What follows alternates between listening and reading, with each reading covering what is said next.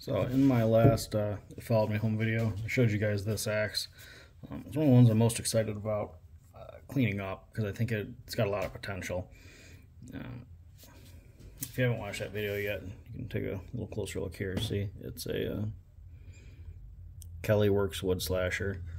The pole's in really good condition. Doesn't really look like it's had too much damage on it at all. And also, if you look, it's marked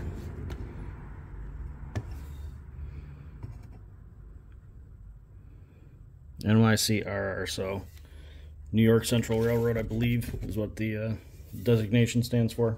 So it's kind of cool. It's a railroad axe. I've got a couple other ones, and maybe I'll pull out at the end, that I've just come across it actually at the same flea markets that have also been railroad axes. Wasn't really intending to collect them, but kind of just, you know, worked out that way. But what I'd like to do in this video is pull the handle. I will end up saving this handle, so I'm going to be trying to... I know it's kind of shot with it having the palm swell cut off, but it is kind of cool that it's original and old. Nice to just have. Probably never use it for anything, but kind of cool just to keep it for the sake of keeping it. But what I'd like to do is pull the handle, save it if possible, and then just clean up this head a bit. And yeah, figure bring you guys along for the ride. I'll get a weight on this head because I'm not sure exactly how much it weighs. I'm guessing about 3.5 pounds, maybe 4, but I'm guessing 3.5. So we'll take a look once we get the handle out and kind of get an accurate weight on. So I've got it set up in the vise here. Again, I've got leather on, leather wrapped around the pole, so it's not the jaws. I do need to make a set or buy a set of soft jaws at some point, but the leather will do fine in the meantime. So I've got leather in there to prevent me from damaging or marring the face of that axe, the pole of that axe. So we'll just kind of slowly work at it and try to get that wedge out. It looks like there's no metal wedge in there. I think it's all just wood, so I might be able to get away with just drilling it and pulling it easy. So in this kind of a scenario, I never like using good drill bits because you're never sure what's really buried in there, or if it veers off and you somehow hit the metal of the axe. I don't want to screw up a good drill bit, so I usually keep a little container of ones that have already been a little beat up. So try to find one that's appropriately sized for trying to get a little screw in there. I really don't want this bit to wander. Let's do a center punch on there.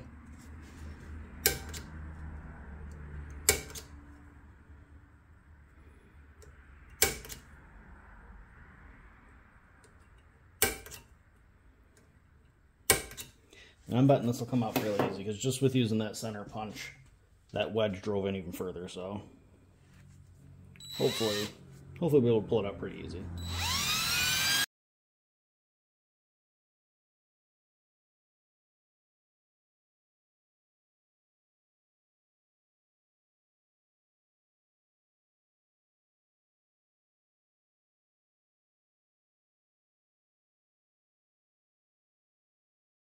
I know the fence pliers might seem a little unconventional for pulling wedges, but I think they're just a super useful tool to have for these. I mean, these are some old Crescent ones, but they just give you so many different gripping options. No, I'm a fan. Again, another excuse to have more tools, so not hard for me to justify.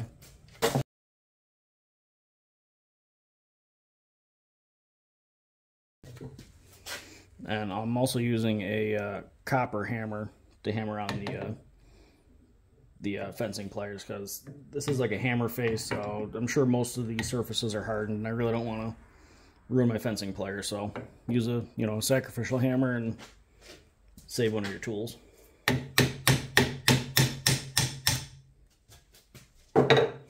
Nice, that was pretty painless.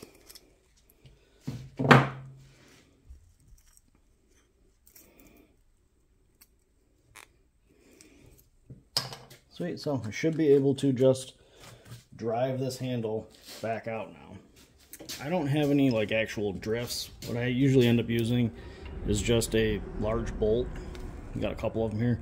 This one I've kind of rounded off the flats on the head. Just find one that fits inside the eye. And again, this is, you know, $1.50 at, you know, a hardware store or something like that. It's fine to beat on it and not have to worry about it getting messed up. I probably could make a, you know, make something, but no. This is quick and dirty. It works.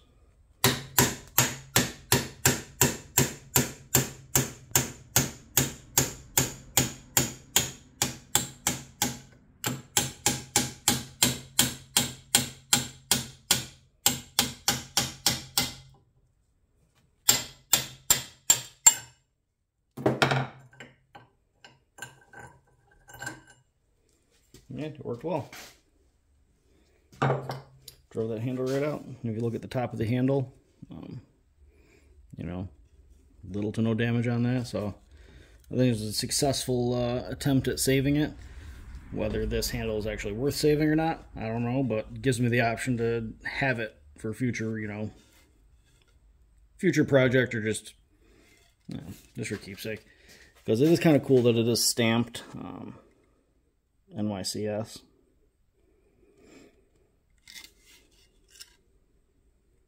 So I don't know if that's New York Civil Services or what. If you're familiar with the kind of the nomenclature of the stamping, you know, please let me know. I'm always curious, but yeah. Either way, the old handle is now free of the.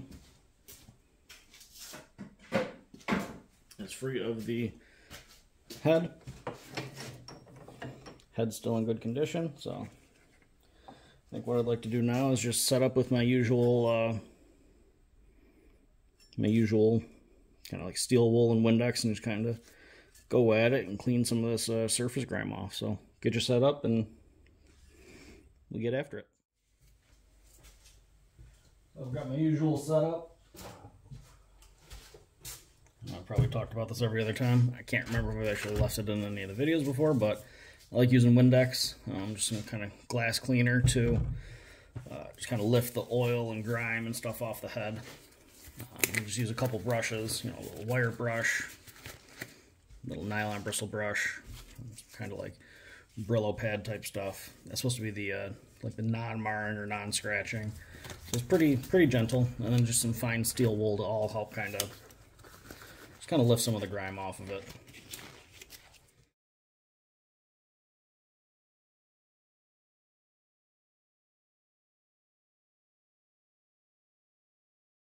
I think this just isn't quite aggressive enough, so I'll clean this up, and then we'll kind of take it over to the wire wheel, see how much more progress we can kind of make doing that.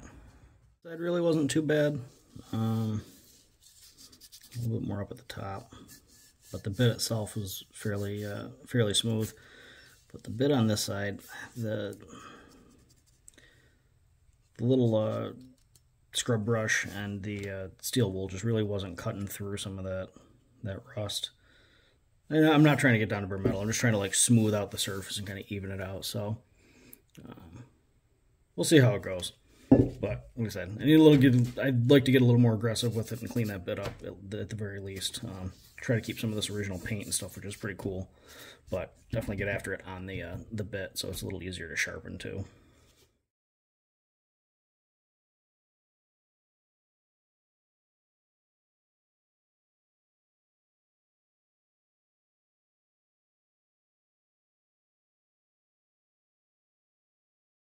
So that wire wheel cleaned it up significantly better. Got a lot of that thicker stuff off. But now I do just want to kind of go back over and kind of even it out. Clean up some of that rusty dust off it.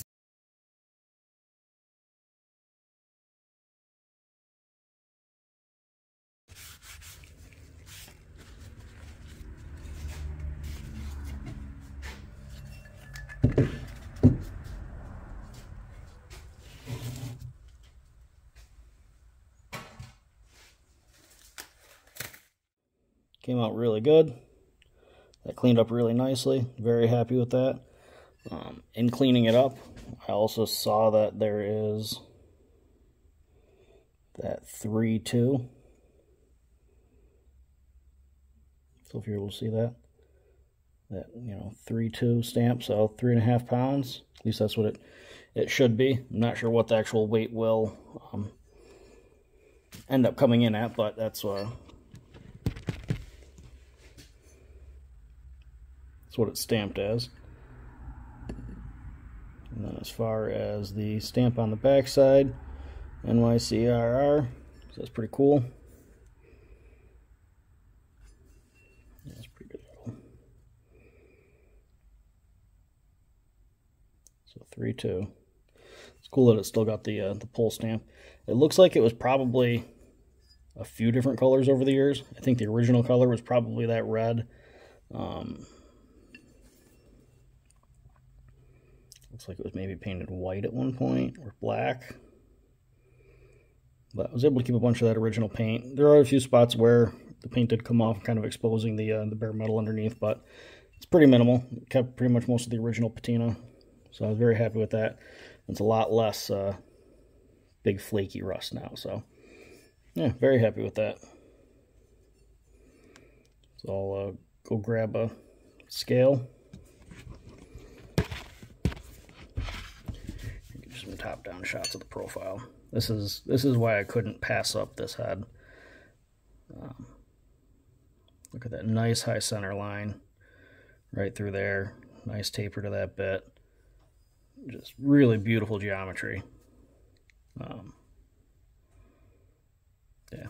So if you like axes, chances are you probably already understand what I'm talking about. But if not, a high center line means that the portion in the center of the bit here, the center of the axe, is higher than at the edges. So like if you were to look at a cross section of here, it'll taper kind of like an oval shape. So yeah, very cool. Really good condition. So excited for it. So I will go grab the scale and see how much it's actually weighing in at. But pretty cool that we found that 2-3 or 3-2 stamp. So, and if you're not familiar with how the stamping works, it's usually the larger number is the pound in weights, and the second one is the number of quarter pounds. So 3 pounds and then 2 quarter pounds, so 3.5 pounds.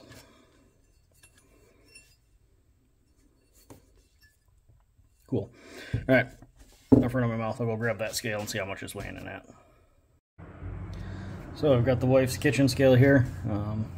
Had to run in and steal it. Luckily, I don't think she's watching this, so she probably won't notice. But so like I said, stamped 3.5, 3-2, so 3.5 pounds. We'll see how much it's actually weighing in at. Oh, turned off.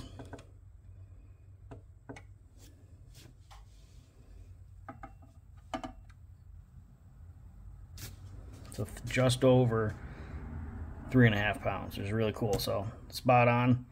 3 pounds 8 ounces would be 3.5 pounds. So a little over, which likely means it never really saw a lot of filing or heavy use, which is cool. Which definitely the bit definitely tells that same story. It looks really original. So that's cool. Happy to see, like, no giant grinder marks or anything where someone would have really gotten after it with a power tool and screwed up the temper. So should be a really nice head. So all right, enough running my mouth. I don't really have any projects planned for this head, but put it on the rack.